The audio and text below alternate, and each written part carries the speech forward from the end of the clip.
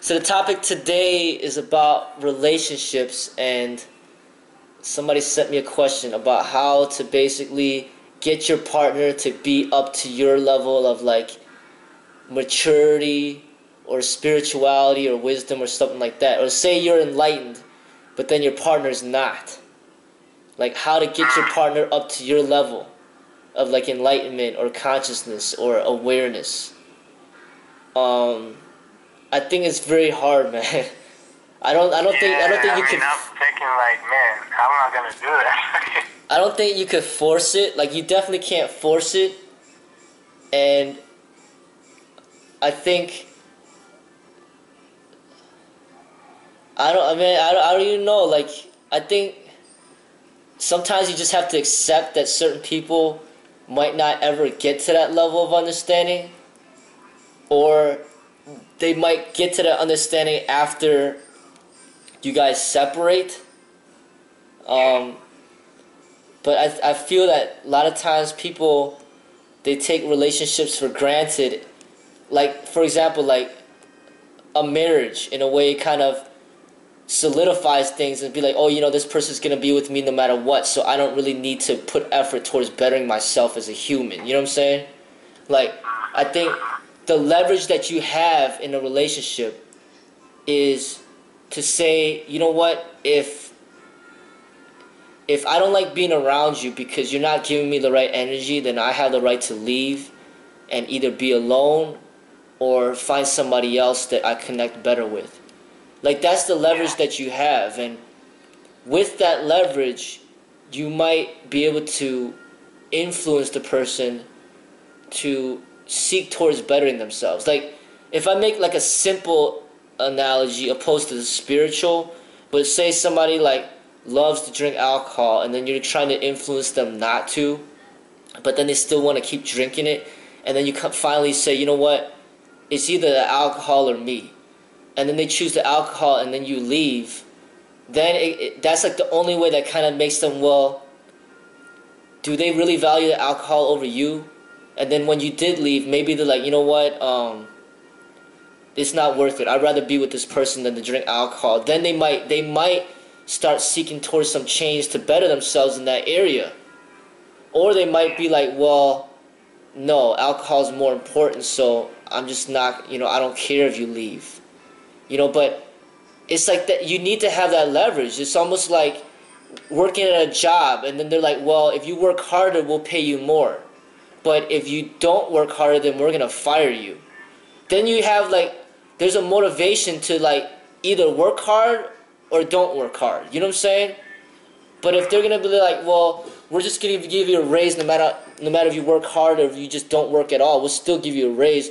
Then there's no like motivation for people to seek towards like bettering themselves. And I think in a relationship, one of the leverages you have is just that basically, making that decision to basically say, hey, you know what? If I don't feel that we're right together because we're not meeting up to each other in the spiritual level, then I think that it's better that I move on. And I think that that's one of the only ways. I mean, to give motivation for people to try to better themselves within a relationship. Now, when a person's not in a relationship, then it's self-explanatory. Well, why aren't you in a relationship? Well, probably they got to do a lot of self-work in order to, they need to work in that to attract somebody that wants to be with them. You know what I'm saying? But you see it happen a lot. It's like people that they'll work out a lot when they're single because they want to attract somebody, and when they finally find somebody, then they stop working out because they got the person that they wanted. Yeah. And then the other person has the same mentality, so then they both just basically get old and obese together. Yeah, that's what happened to a lot of marriage too. Yeah. When they get married, they get so fat, and then they Yeah. can't even climb the stairs anymore. Yeah, and that's the same thing that goes to the spiritual work. It's like, you know what, like before they get married, it's all like, oh, acting like they're all spiritual, but then after they get married, it's just like it just goes out the window, like it was all a facade. So it's kind of like there needs to be that motivational factor where it's like you gotta work harder towards your inner growth if you want to be with me in this way. But if you don't, then I don't have a problem being by myself, or I don't have a problem finding somebody else that's going to meet me at my level. You know? I mean, that's when I think about it when it comes to relationships. You know, it's like there's got to be some leverage to work with. Yeah. Yeah, some people might think of that like, you know, oh, he's just acting like he's superior. No, I mean, it's not that you're superior to the person. It's just that, you know, we gotta be on the same page. If we're not, then I can't be with you, you know? I mean, it's just, it all has to be like discussed and communicated about to figure out like what each partner wants out of the other, and then the communication has to be clear, and then basically it has to be determined like, you know what, if you don't meet up to these standards of which I would want in a partner, then you're not the right partner, and we shouldn't be together, or I should find somebody who can meet up to my standards. Yeah. You know, but if you're not like if you don't have any, like if you don't stand your ground at all, and you'll be like, well, I'll still love you if you smoke, I'll still love you if you drink, I'll still love you if you abuse me, I'll still love you if you, like, you know, beat our children, I'll still love you if you're taking drugs, I'll still love, like, you just don't, you don't like tell them anything of which you would want out of them, and you don't ever like say that you'll move forward without them, then why would they even ever want to better themselves in any way? They'll just do whatever they want to do, knowing that you'll always be there. Yeah. You know, but you have to have like the strength in yourself to say, you know what, like, I don't need this person. This person's holding me back. But if I cut this person off, then it's basically just cutting off dead weight. You know, and then when you do that, and then you start spending time with the person, then the person might be like, well, like, I miss this person in my life, and I need to change because I want to be with this person. You know? So... yeah, you know, maybe they might want to change, but it's just certain things that are holding them back from being this way, you know? Yeah, another thing I also noticed is just that like people's time to grow are different. So you can't just bring two 25-year-olds together and be like, all right, they're both at the same level of intelligence. They're both at the same level of spiritual growth. It doesn't happen like that. You know what I'm saying? Like, somebody might reach spiritual enlightenment at the age of 32. Somebody else might do it at the age of 42. Somebody else might do it at the age of 22. It's like different for different people. So if you meet somebody and they're not at your spiritual level, sometimes it's just not meant to be because they're just not at your level. You know, and they're not the right person. They might be attractive. You know, they might be somebody that you're physically attracted to and that you want to sleep with, but it doesn't mean that they're there at your level spiritually. You know? And that's like different, you know, because you can sleep with somebody that's not spiritual because it's all based on lust. But if you want this person to be like your life partner, then the spiritual is a necessity. True. And then that becomes very important. Yeah, because like if you want to build a family, it's like a legacy you're building too. You don't want to build a weaker legacy. You want to build a stronger one, you know? Yes. That's something really important. Exactly. That's why you got to put a lot of energy in finding the right partner, because like everything makes a difference, you know what I mean? Like if you find an alcoholic as a partner, that alcohol is going to abort the baby, you know what I'm saying? Or you find a partner that has HIV, well then the baby will probably have HIV too. Yeah, definitely. You know, or I feel like even mental instability, Like if you have it, the children's probably gonna have it too. You know? Yeah, exactly. You know, so it's all important. Like, there's a difference between finding a life partner and then like a sex partner. You know what I'm saying? Like, a life partner is like, you know, I want this person, you know, to create a family with this person in the future. And then a sex partner is just more like, hey, I just want to have fun with you. Mhm. You know, so you got to figure out what you want, you know? Yeah, and also, I think there are partners when you can try to build a relationship with, and sometimes it might end up working out, you know, if the person is on par with you. You know, maybe I could call these like tryouts, right? Yeah. Yeah, something like that.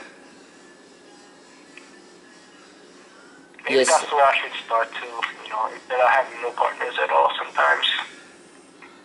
I don't know. Yeah. But yeah, like relationships, very difficult, especially when you have kids, man. It becomes extremely hard. Because the person might not be the right one for you, but then you have a kid with them, and then you're like, man, shit, now I'm jacked. You know what I'm saying? You know? Man. Yeah. So, it's not easy, man. It really isn't. Yeah. It really is not easy. Yeah, kids, man, I mean, it's not that I don't love kids, but, you know, they're just hard to handle, man. Yeah. I already handle like 5 kids, like, shit, I give props to you. Oh, man. I mean, it's right now they're really good at listening and following directions, and they're really good kids. The struggle is more like just it's like the freedom of not being a parent and being like on your own. Like, you gotta, in a way, you almost gotta give that up, almost for like the rest of your life, it seems, and I got you. that's the struggle. You know what I'm saying? That's the struggle. Yeah. It's an unfortunate struggle, but it's like not only do you have to dedicate 18 years of your life to the kid, but you probably had to dedicate even more on top of that, because the marriage is expected to be forever, not just like for 18 years. You know what I'm saying? Yeah. It's not like you get married and like, all right, you know, it's gonna expire in 18 years. No, they're like, all right, you're married, so now you're married for life. And then it's like, you know, Yeah, it's no Hollywood marriage where, you know, they just married for like 3 months and then they divorced, you know? yeah. So I mean, it's like you gotta basically you gotta sacrifice. Like, you gotta sacrifice some things in your life if you want kids. Not just some things. You gotta sacrifice a lot. You know what I'm saying? Like, imagine Bruce Lee. He just didn't. He wasn't in Hollywood because he had to stay home and take care of the kids. You know what I'm saying? like we wouldn't even be talking about him right now. You know what I'm saying? Like, nobody even know about Bruce Lee because he's at home taking care of the kids. He's not in Hollywood. You know what I'm saying? It's like, Yeah. just imagine like what the women go through. It's like they go to college, they got this degree to be a lawyer, and then they get pregnant and they just stay home and take care of the kids. You know what I'm saying? It's like you like work so hard, like 3 decades, to get to a social position or whatever position you want to be, and then all of a sudden you have kids now, and then now you give it all up. You know? Yep. So it's definitely a challenge, but then at the same time, it was your decision to make. It was your decision to do that. You know, like, you decided to have the kids, and because you decided to have the kids, this is what it means. Like, this is your life now. You know. Yeah. So, I mean, there's positives and negatives, man. Because I mean, being single ain't fun either. You know what I'm saying? Well, you attacking me now?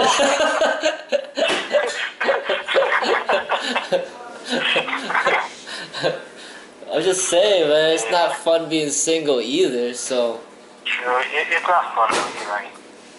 you know? Yeah, cause like you,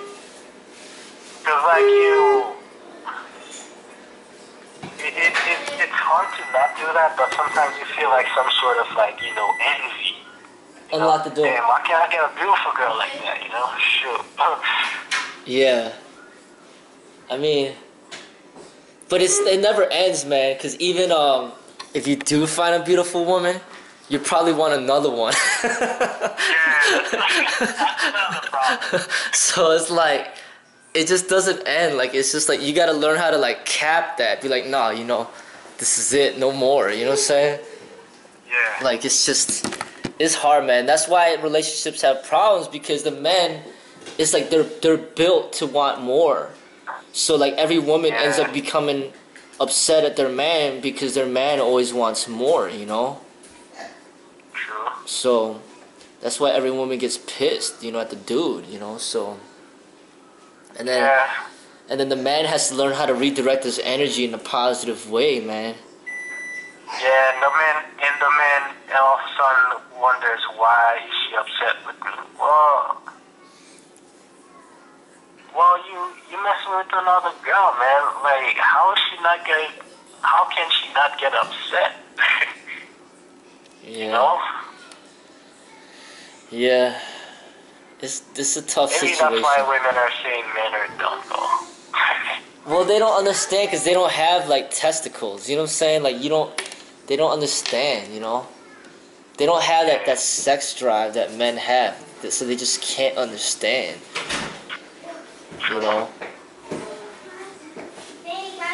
They just can't. Just like we can never understand what it's like to like give birth to a child. We can never understand that, Yeah. Lock the door. So there's always gonna be like conflict. Yeah. Yeah, just like minorities and the whites, they'll never understand what we go through. I mean, yes, there's some whites that are actually good people, but they'll never understand what we go through right now and what we went through. Yeah. I mean, some of them might, like, you might have a white person that, she might be obese and then she gets picked on her whole life, Yeah. And then she might understand what it's like to be a minority getting picked on because of your race, Yeah. Sometimes they could go through certain experiences that get them to see things differently. Yeah. Or if they go to like another country where it's like they're like the only white person and everybody around them is like a different race, Yeah. Then they might. But I think if they're in Haiti though, I mean, the Haiti is full of blacks, but it's just